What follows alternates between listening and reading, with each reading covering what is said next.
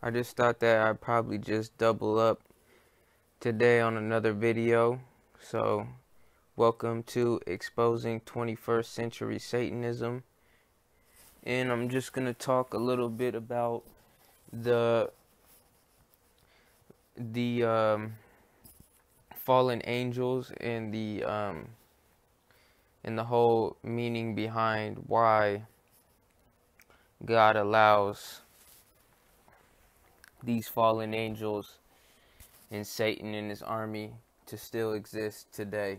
Because a lot of people probably ask, if God is so powerful and God is sovereign will and God is endless love, then how on earth would he ever allow this to continue to take place? And the thing is that we need to understand that God is sovereign and his will is the only will that will be done. But we need to pay attention because, like Hollywood and their satanic agendas, especially with their movie that they put out, Noah, in 2014, which was like a mockery of basically mocking the actual biblical story.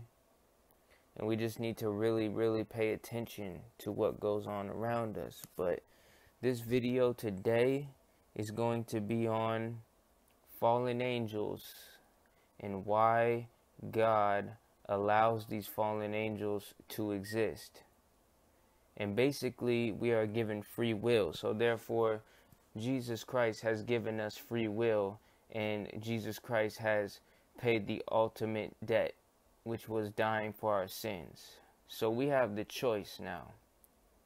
And Satan is the evil one. Jesus Christ is the way to the Father. He's the way of life. Now, if you think about it, there's a reason why we have fallen angels. Because they rebelled against God. And Lucifer wanted to be just like God. And him wanting to be just like God, it drove him into madness. In order for Satan to try to be like God, he assembled other angels in heaven who might rebel with him. But what had happened was God cast him out of heaven and threw him down. And that is where he has been ever since. But God allows it. Excuse me, because that's one thing when people say, that's one thing when people say, you know what, I think Satan is the king of this earth. Now, there's no denying Satan has been given authority from God to be able to hold dominion on this earth for a short while. For only a short while. Key word, for a short while, because when Jesus comes back in all his glory, he'll come to basically take back what was his, and the chance for redemption at that point will be slim to none. So it's very important in the time before Jesus' second coming that you put your faith in the Lord Jesus Christ, because when he does come, it will be a life or death situation. And it's pretty real, and it's more real than you could quite possibly imagine, because just the whole story of the Bible is an incredible story. You have the story of Adam and Eve, who were in the garden, who the serpent had deceived Eve, and Eve had deceived Adam into eating. And then you had basically them being kicked out of the garden, and that it leading all the way up to the first murder when Cain killed Abel.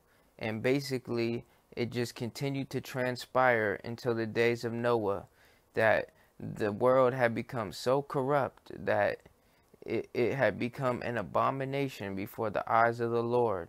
The world had become so distraught and so filled with evil that the only thing in men's hearts continuously was evil thoughts. Evil thoughts. That's the only thing that was within men and women. And the whole thing about God was that God said he will never destroy the world again with a great flood. But instead, next time, he'll destroy the world with fire. You know? And that's also the second death, the lake of fire. So, they mention hell, but also beware that for those that do not have the life of Jesus Christ, the second death is ultimately the lake of fire, where that is where Satan and his rebellious army are going to be thrown into the lake of fire. And if you understand the whole reason for Jesus Christ allowing Lucifer to be loosened on this earth is for one reason, and that one reason is just to see if man can truly make the right decision. You know, if man can truly follow God in all his will.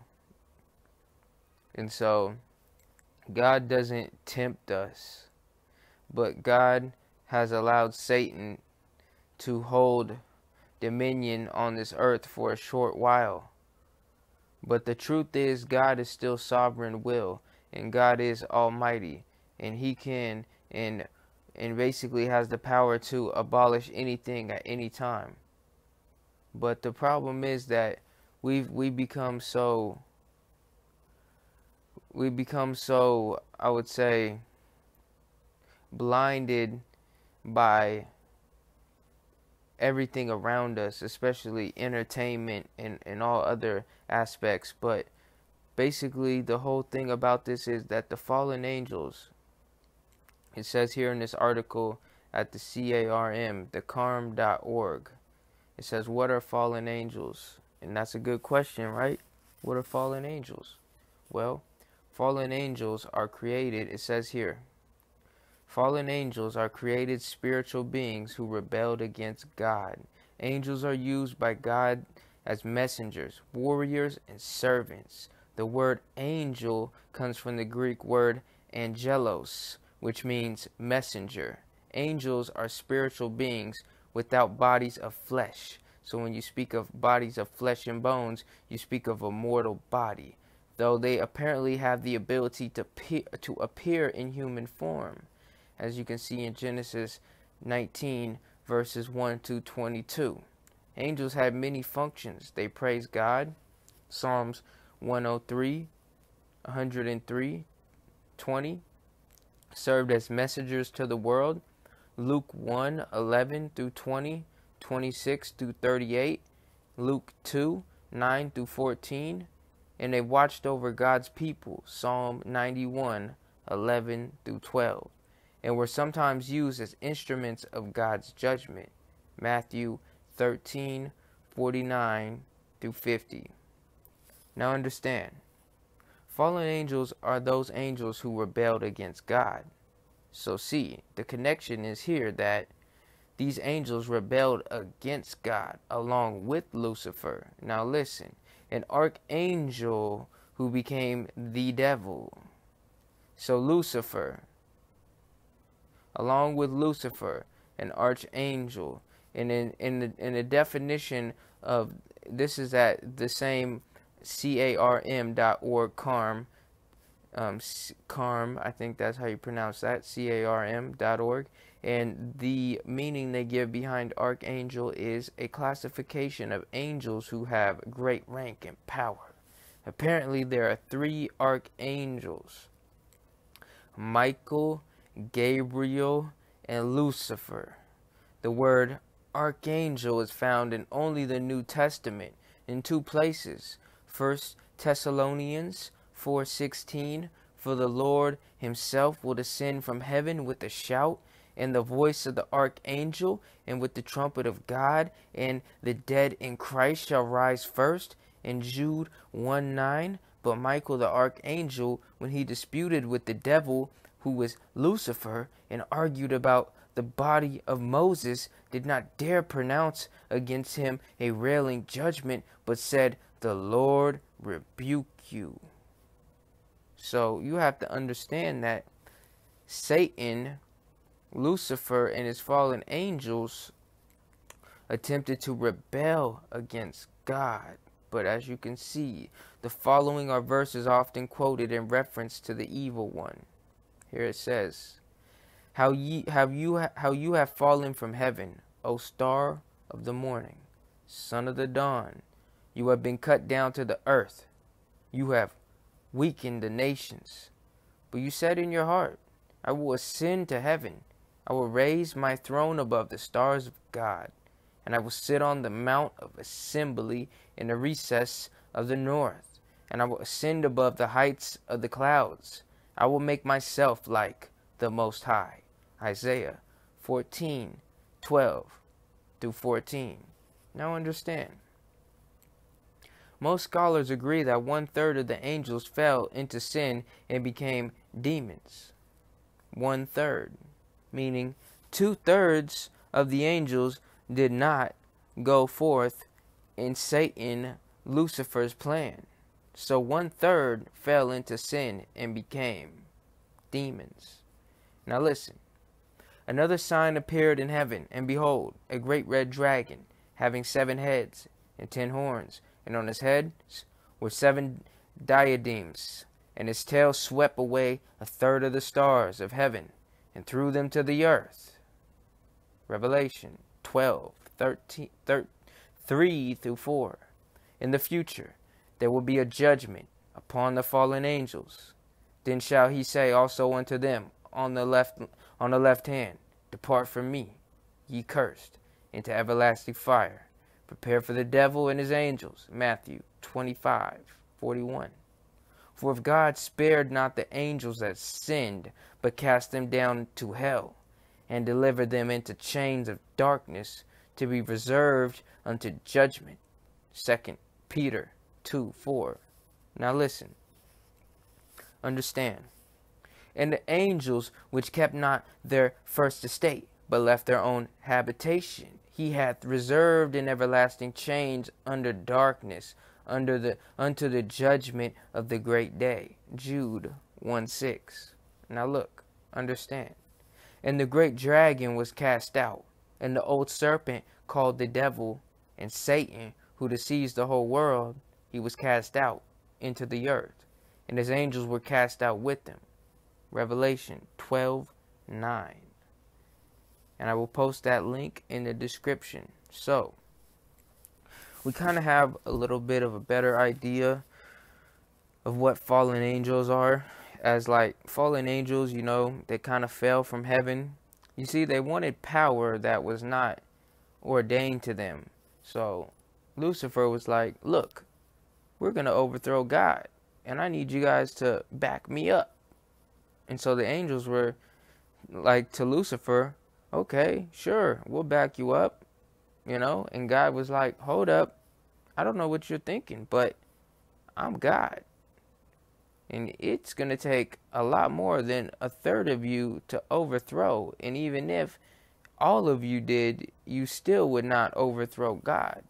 But as you know, 2/3 of the angels did not follow Lucifer. But 1/3 of the angels did fall from heaven. So look, here is another article which I will post in the description in the link. And here's a question. We've got a lot of questions as human beings, as Christians, as people. We have questions, and we need to question.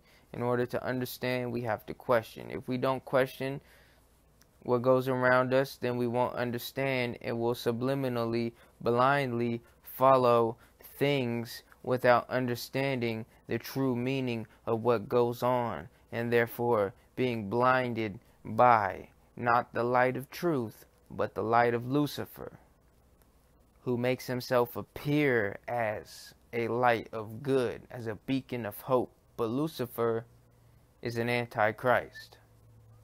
So look, listen, understand. Okay, it says here, How is Satan God of this world? 2 Corinthians 4:4 question mark. So to answer, the phrase God of this world, or God of this age, more importantly, God is allowing Satan to have control for a little while, but ultimately, like I mentioned before, God is sovereign will. So therefore, no matter how much influence Satan has, he can never overthrow God. So listen, this indicates that Satan is the major influence on the ideals, opinions, goals, hopes, and views of the majority of people. And who is the majority of people? The majority of people is the nations which inhabit this earth. His influence also encompasses the world's philosophies, education, and commerce. The thoughts, ideas, and speculations and false religions of the world are under his control and have sprung from his lies and deceptions. Now understand, look, Satan is also called the prince of the power of the air. In Ephesians 2:2, he is the ruler of this world, of this earth. In John 12:31, these titles and many more signify Satan's capabilities.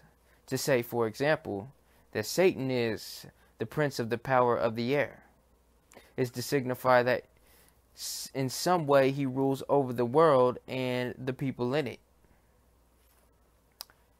Should also highlight that in some way he rules over the world and the people in it. He's not sovereign. We need to remember. This is not to say that he rules the world completely. God is still sovereign, but it does mean that God, in his infinite wisdom, has allowed Satan to operate in this world within the boundaries, key word, boundaries, of God. The boundaries God has set for him. When the Bible says Satan has power over the world, we must remember that God has given him domain over unbelievers only. Key word. Over unbelievers only. That's interesting. Now understand. Look. Believers are no longer under the rule of Satan. Colossians 1:13. Unbelievers, on the other hand, are caught in the snare of the devil. 2 Timothy 2:26. Lie in the power of the evil one. Lie in the power of the evil one. 1 John 5:19. And are in bondage to Satan. Ephesians 2:2. So, when the Bible says that Satan is the god of this world, it is not saying that he is or he has ultimate authority. It is conveying the idea that Satan rules over the unbelieving world in a specific way. Now listen, understand. In 2 Corinthians 4:4, the unbeliever follows Satan's agenda. The god of this world has blinded the minds of unbelievers so that they cannot see the light of the gospel of the glory of Christ. Now listen, understand. Satan's scheme includes promoting false philosophies in the world, philosophies that blind the unbeliever to the truth of the gospel.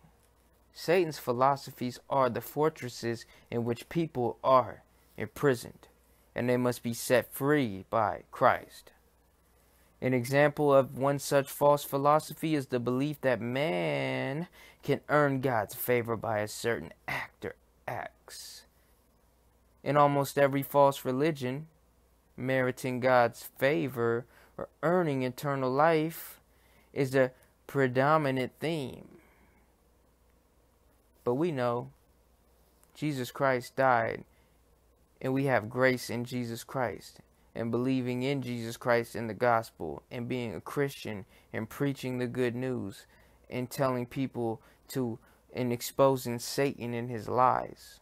Don't forget, you can't just go on living the truth of Jesus Christ without warning someone or some unbeliever. At least to not mention it is kind of like robbing them of the truth, in a sense. So it says, earning salvation by works, however, is contrary to biblical revelation. Man cannot work to earn God's favor. So eternal life is a free gift. See Ephesians 2:8-9. And that free gift is available through Jesus Christ and him alone. John 3:16, 14:6. You may ask why mankind does not simply receive the free gift of salvation. John 1:12, the answer is that Satan, the god of this world, has tempted mankind to follow his pride instead. Satan sets the agenda, the unbelieving world follows blindly. And mankind continues to be deceived. And it is no wonder that the scripture calls Satan a liar. And now look, before we wrap this up, let's just get into one last part.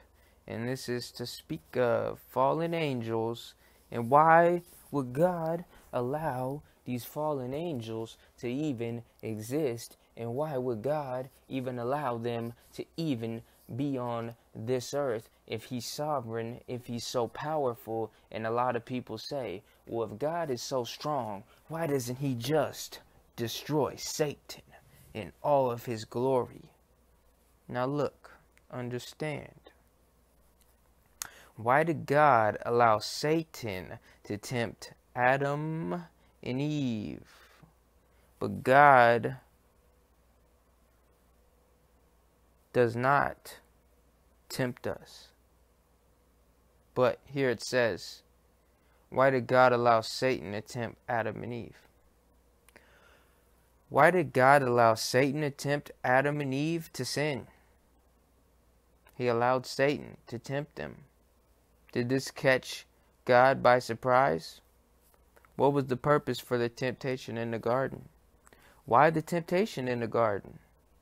When God placed the one tree in that garden that Adam and Eve were forbidden to eat, he was seeing if they would obey him or not. He said, of the tree of the knowledge of good and evil you shall not eat, for in the day that you eat of it, you shall surely die. Genesis 2:17. Okay. Now understand. Of course, Adam and Eve didn't immediately die, but due time they would, for there had been, but due time they would, for they had disobeyed God. There was nothing in particular special about the tree of the knowledge of good and evil, but it was the fact that they had made the choice. They had a choice to make. They could either listen to and obey God or choose their own way. Mankind has been choosing their own way ever since. You could take a look at the world today and see the results. When they disobey God, sin entered the world. For the wages of sin is death. Romans 6:23. God has said that I set before you today life and prosperity, death and destruction. Deuteronomy 30:15. For the most part, we know which way mankind is chosen. For just as sin entered the world through one man, and death through sin, and in this way death came all people, because all sinned. So look, fallen angels, Satan. God allowed Satan the ability to tempt Eve, just to see if they would follow God or follow their own way. And mankind has been following their own way ever since. Ever since the fall of Lucifer. Ever since. But we need to understand our way or God's way. You cannot pick both. You can only choose one.